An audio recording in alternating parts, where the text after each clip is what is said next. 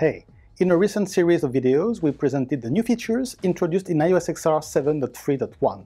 But with this release, we are also introducing new products, and we'll start today with two new fixed form factor systems. And I'm very glad we have Scott Carter with us to introduce them.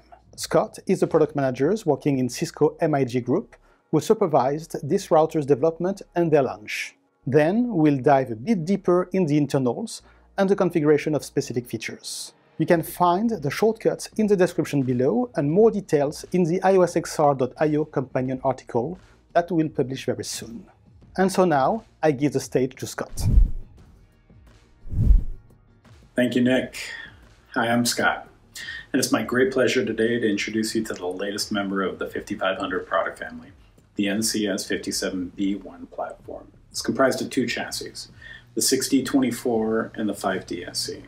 The first thing that you'll notice is that they're the first to carry the NCS5700 moniker. It simply denotes that they're based on third generation Jericho MPUs. The B denotes Jericho 2, and the 1 is the height and rack units. Since its inception in 2016, the NCS5500 product family has found tremendous success in delivering dense 100 gig routing platforms to support the core peering and aggregation use cases. Fixed 100 gig routers like the NCS5502, the NCS55A136HSE, and the NCS55A124H all allowed customers to create economical 100 gig distributed fabrics in roles that were traditionally the domain of large modular systems. Each prior fixed system used multiple Jericho or Jericho Plus ASICs, often stitched together with one or two fabric ASICs to achieve multi-terabit 100 gig. Now we can accomplish the same or greater forwarding capacity with a single MPU, reaching 4.8 terabits per second in the 6D24 and 4.4 terabits per second in the 5DSE scale system. Both have 24 ports of 100 gig. The 6D24 has 6 ports of 400 gig, while the 5DSE has only 5.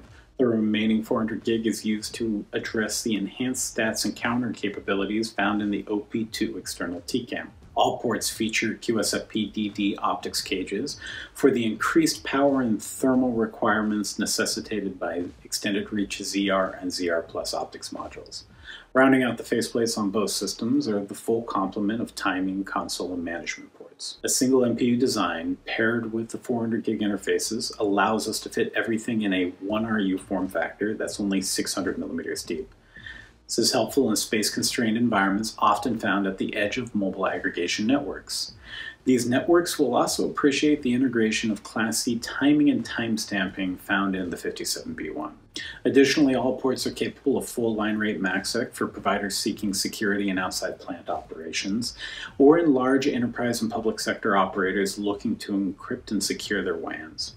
Now, MACsec support will have to wait until 7.4.1, but you can order both platforms today with 7.3.1, and they're expected to ship out in April. And now Nick can take us deeper into the technical benefits of the NCS57B1 platform. Nick? Thank you, Scott. Let's start with the positioning. You can use the NCS57B1s in 5G infrastructure, routed optical networks, distributed core and peering fabrics, cloud, leaf and spine architectures, etc. At the end of the day, to rationally answer the position questions, you must take into consideration different parameters, including port density and port types, form factor, and more particularly the depth of the system, supported features, supported scale and performance, power consumption, finally, price and licensing flexibility. And that's probably not an exhaustive list. The system offers 24 ports 100 gig, and half of them can accommodate high-power optics like 100 gig ZR. They must use the top row here. Also, on the right, you have 6 or 5 ports 400 gig, and all of them can support long reach, ZR and ZR+. I will describe later the options with breakout cables. So you have 24 times 100 gig and 6 times 400, or even 48 times 100 gig with breakout. Don't forget, you can break out a 400 gig port in 4x100 gig and expect it to connect to 100 gig SR4, LR4, or CWDM4. You will need to connect the breakout ports to one lambda 100 gig on the other side, like QSFP28 FR. Coming back quickly, on the naming and how to decipher it. NCS 55 represented the products based on Qumran MX, Jericho, and Jericho Plus. NCS 57 is a new family containing J2, J2C, and following. The letter B brings more details. It's a J2 NPU. 1 is the number of rack units. 5D or 6D describes the numbers of 400 gig slots. 24 for 24 ports 100 gig, and SE is also 24 ports 100 gig, but with external TCAM this time. Now, for your reference, a chart describing the different product names if you are using the flexible consumption model or the business as usual license. Redundancy? We are considering a fixed router, actually a system on a chip. That means we don't have dual route processors, hence no control plane redundancy. Also, it means no fabric card redundancy either, no fabric card at all. The system offers power supply redundancy, 1+1, we have AC and DC options, and fan trace redundancy, for instance 5+1, it's a front-to-back cooling architecture. The NCS 57B1 is built around the Jericho 2 NPU. It's a 2-core, 16nm ASIC, offering 4.8 terabit per second of bandwidth on the interface side and 5.6 terabit on the fabric side. For this specific platform, the fabric SerDes are used only to connect to the external TCAM. Like its predecessors, it's a hybrid architecture with both on-chip buffers, for instance 32 MB, and off-chip HBM, high bandwidth memory, that's 8 GB in ingress only. And it's based on a VOQ-only forwarding decision model. We have an internal MDB that can be carved to specialize a router in specific roles. And on the 5DSC systems, we have an external TCAM that can be used for routes, classifiers, and now statistics. And we are using interface links to connect to that part of the ETCAM. That's why we have 5 ports 400 gig instead of 6. From a block diagram point of view, it's all fairly simple. We have the J2 NPU in the center of this architecture, and we use PHY chipsets in reverse gearbox mode or switching mode to connect to the different ports. This PHY is also handling the MACsec tasks and offers Class C timing, something that is natively not supported on J2. The only difference with the 5DSC is the presence of the external TCAM and one 400 gig port less. We mentioned earlier that only the upper 100 gig ports should be used for high-power, long-reach optics. It's a common thermal restriction that you will find in a lot of products. I invite you to check the TMG matrix to verify the optic types supported in the current release, iOS XR 731. And for the roadmap, please contact your Cisco representative. They will give you the details on future support for optics modules. When you plan the port allocation, there are 2 rules to follow, and they are just applicable for the 100 gig ports on the left, not the 400 gig ones on the right. Rule number 1, you can only configure breakout cable on the upper row. That means ports with an even number, 0, 2, 4, etc. Whether it's a 4x25 gig or a 4x10 gig, you cannot configure it on the bottom row, the ports 1, 3, 5, etc. Also, when you configure this breakout in port number N, it will disable the port N+1. That means the port below can no longer be used. You cannot plug anything in this port N+1, it will not come up. Let me use 2 quick examples to illustrate the first rule. I have a 5DSC here, and a QSFP Plus in port 16 is configured in 4x10 gig breakout mode. Note that the configuration is different from what it used to be on previous NCS 5500 systems. It's no longer done under the controller level, but via a hardware module statement. The port 16 is now showing 10 gig interfaces, and you can see we have 5 tuple here. Consequence, the port N+1, that's the port 17, is no longer available. In this second example, I'm checking the port configuration of a 6D24, and the port number 24 has been broken out in 4x100 gig. That's why you have 4 port 100 gig with 5 tuple here, 0 to 3. Since it's a 400 gig on the right part of the chassis, it doesn't disable any of its neighbors, and port 400.0.0.0.25 is still available. Rule number 2. It can be summarized in just one sentence.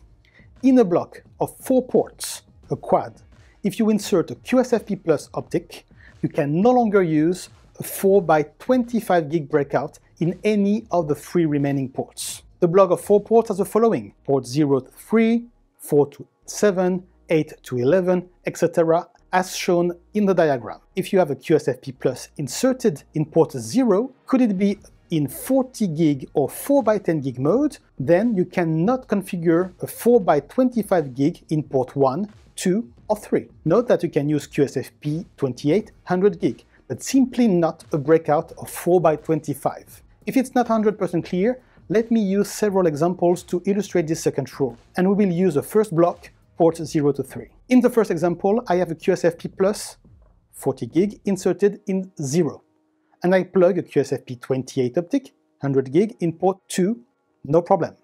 Now if I try to configure the port 2 in breakout mode, 4x25, it will be prevented by the system, because I cannot get QSFP Plus and 4x25 in the same block. Same logic applies if I start with a 4x10 gig inserted in port number 0. Since it's a breakout configuration, it disables the port 1. Then I insert 100 gig QSFP28 in port 2, no problem.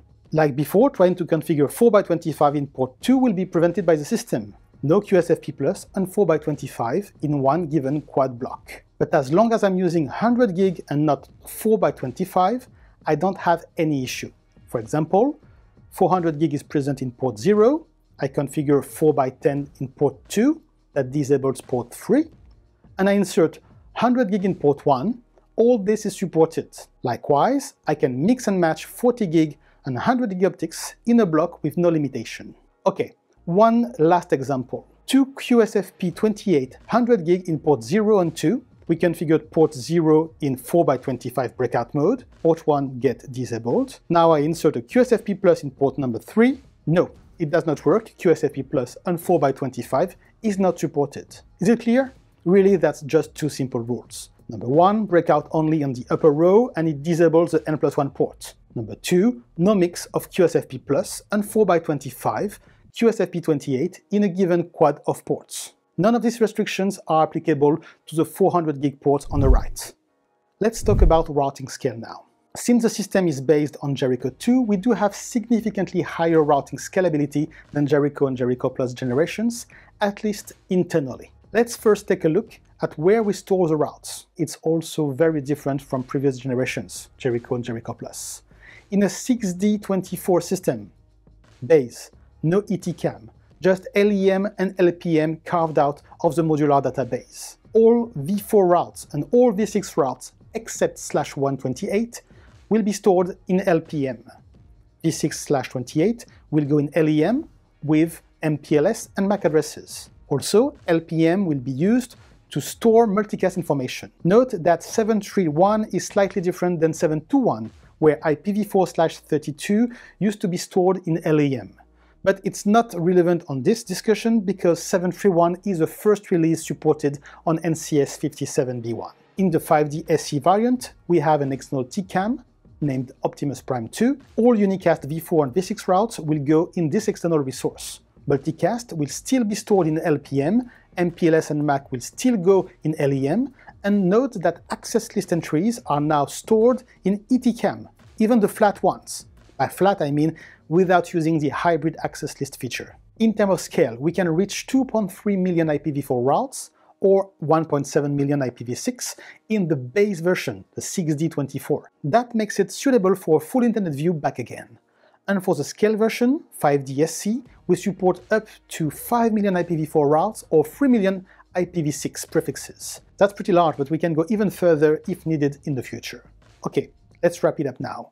The NCS 57B1 routers, 6D24 or 5D-SC are offering 400 gig and 100 gig native ports in a very compact form factor.